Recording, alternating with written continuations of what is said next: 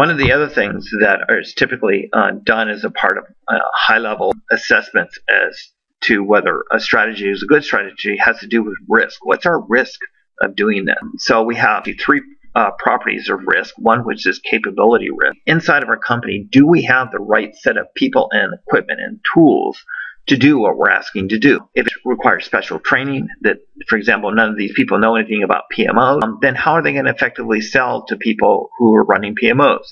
They need to understand what a PMO is, what problems does it run into, what solutions there are for PMO. So that may require some training. Market risk. So is this adjacent to our market, meaning that some of our customers that we worked in the past, maybe we were working with the finance organization and now we want to work with a PMO organization? Well, they're in the same company.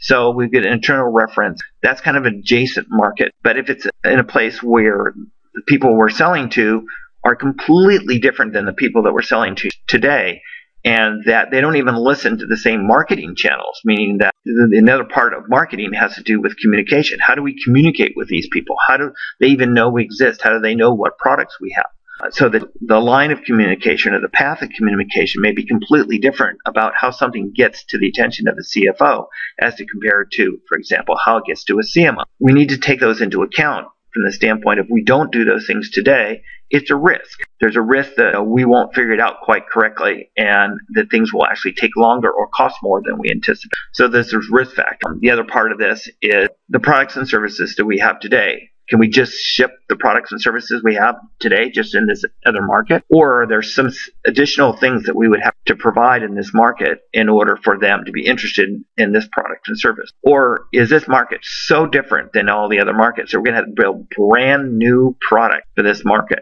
Obviously, if we're using existing products and services, there's a minimum amount of risk there because we already know the products and services. If we're making adjustments to the product, there's some risk in doing that.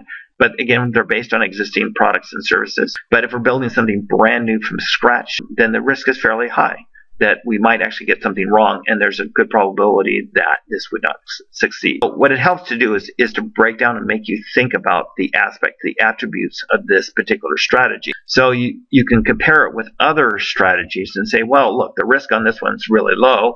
It has a good opportunity to succeed. It doesn't take us a whole lot to do. So maybe this is something we want to do as compared to something which has really high risk, has kind of a minimal impact on the revenue growth, and it's going to cost us a lot to do. Again, our goal here is to kind of rank and sort out these strategies. If we look at the strategies from a higher level again, what we want to be able to do is to show the in ranked order of these things that grow the business 200% year over year. Which of these are most likely to succeed? Sell to existing Salesforce customers. Well, that sounds good, but the price tag for getting into a conference, we're talking about $50,000 or more for each conference that we go to with them to get to their customer base. So there's a huge cost factor for those. Sell independently from Salesforce. Well, that means we also go to other conferences and their cost to that.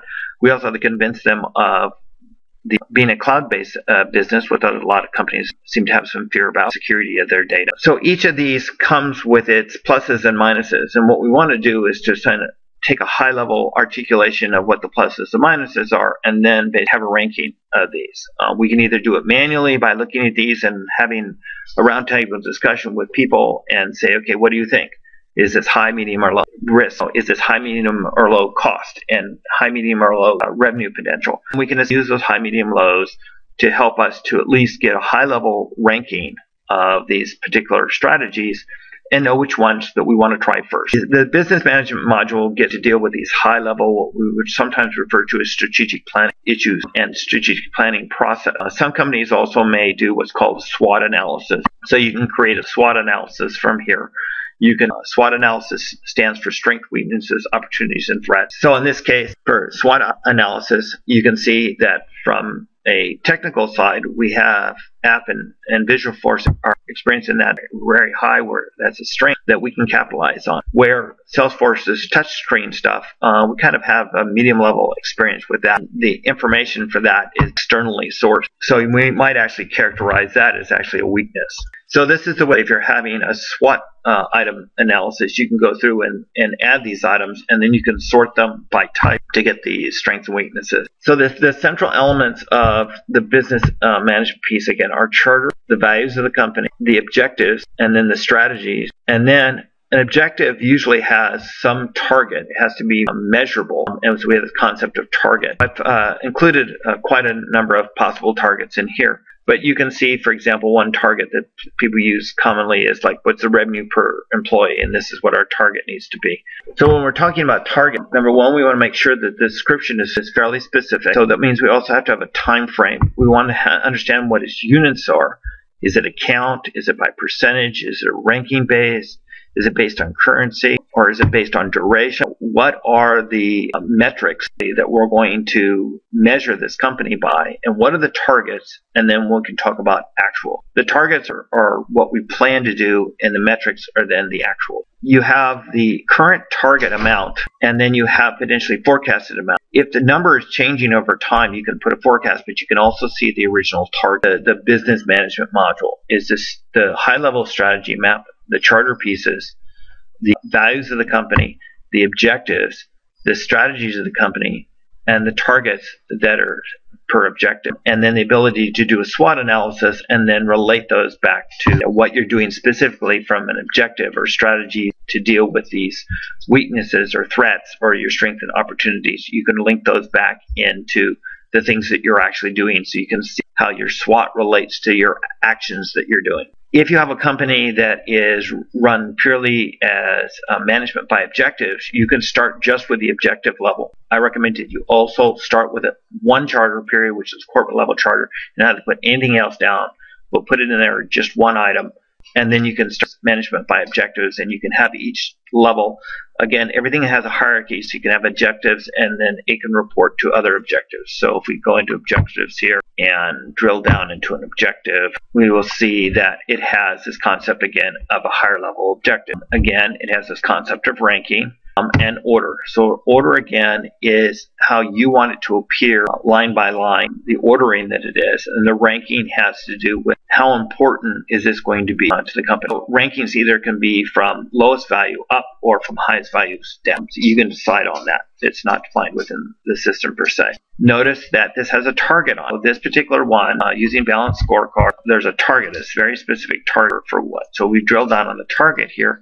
It's saying that percentage of balanced scorecard in use, the target is 100%. Note that there are additional categorization or attributes even at the target level from this standpoint that you can be measuring processes, you can be measuring financials, customers. Again, this is from the balanced scorecard. I mean, where is this target related to? The measurement off of a target is actually a default. Measurements are the way that we deal with actual metrics. They're called measurements. From a target, you can define a default measurement, meaning that there are other attributes of this measurement, and you might want to have those set. Each time that a measurement gets made, it puts the actual value in, but it copies the other values from the default measurement in order to set the other attributes. Again, what we're trying to do is minimize the amount of additional things that people have to do, but allow for substantially more information to be put in that allows for greater analysis later.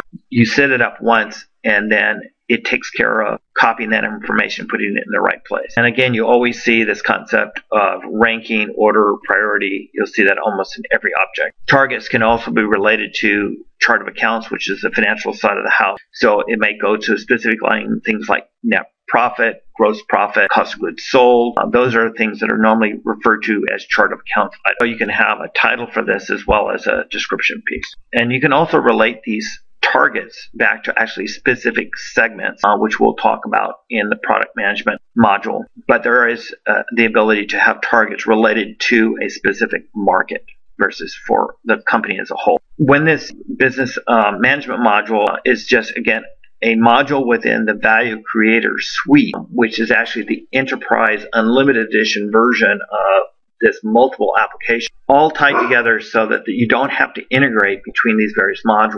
If you think about how like an ERP came together, an ERP used to have like an MRP in it, used to have a finance piece in it, used to have inventory pieces in it. Those were all separate modules. Well, you'd have to integrate all those little modules together. That would take a lot of money, a lot of time to take all these independent pieces and put them together. What we've done here is taken all of these pieces and pre-integrated them so you don't have to have that integration cost you would normally have between all these little modules. In addition to what you get within this particular tab, you also get to see some things that show you some of the information from the other tabs. So for example, processes and projects are found within the process and project management tab. So that if you want to look down at that level of detail, you can look at what the issues are. Specifically also, if issues have been escalated up to the management team, that they need help, they need some decisions to be made, or something's getting in their way, they can see just the issues that are related, that have been escalated. If you're approaching that point in a company where you're thinking about going public, you need to be concerned about Sarbanes-Oxley. One of those things that you need to be looking at is monitoring the changes that you make in your company. And so there's this fundamental capability to do a change request and track all the impact throughout the company about what's going to happen if you implement this change, and then actually monitor the change and make sure how it gets put into production and its effect on the rest of the company. These are one of the things that essentially is required by Sarbanes-Oxley, is that you track your change control. And then you have the typical things that you would find within the Salesforce environment, which are things like account and product. If you're talking at a business level and you have a particular customer that you want to go understand what's going on with them, you can go into the accounts tab and you can search in a general fashion. You can just put their customer name up here in the search area and you'll come up with that information. Again, things are kind of organized by accounts, meaning customers, and by product, what products you're selling. And then you have the ability then to go in and use the Salesforce reporting system, not on just Salesforce objects, but within all the objects, meaning all the tabs. Reports can be generated even for the things that are provided by a creator. Notice this little pull down on the end. This be aware that when you're dealing with variable sizes of screens, all the way down from a tablet to a laptop to a desktop with a huge screen on it, the number of tabs that you can actually fit conveniently across changes. And so what they've done here is on the right hand side, you get this little pull down for anything that overflows that would normally be off the screen. They decided to put this little pull down. There's only one here, which is called terminology.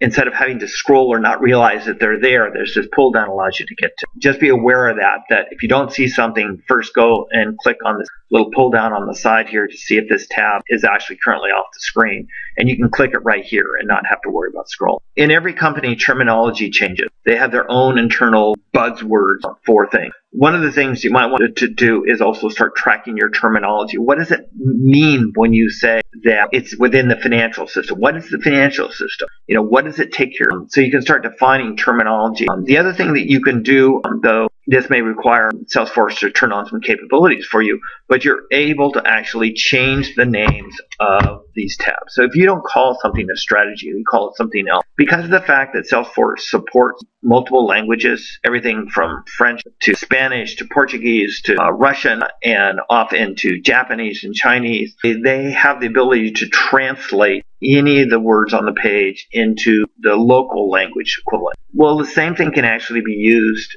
to translate English into your local terminology. So you would use what they call the translation workbench in order to translate the English version into your local lingo. But you still may want to understand what the definition, even if you make the tab to whatever name you do, what does that tab mean? What does it incorporate? You might want to start maintaining what terminology. Every person you come on board comes from a different environment. So they may have terminology that's different from your terminology. If you define your terminology, it gives those people a place where they can go and understand, somebody said this word, what does that mean here? And go into the terminology, essentially dictionary, look it up and go, oh, that's what you mean. Oh, I call this one. But using the word from their old place won't work here because nobody knows it by that name. So there's a certain amount of translation that has to be done even from company to company because they call things different. Just like in English, for example, what we call a United States a sweater, in Australia they call it a jumper. Even the English languages have differences when you go even from country to country, whether it's UK, United States, or Australia. Different words mean different things to different people. Sometimes you have to write down the terminology, and this will help to make your people more effective moving forward and defining what it means.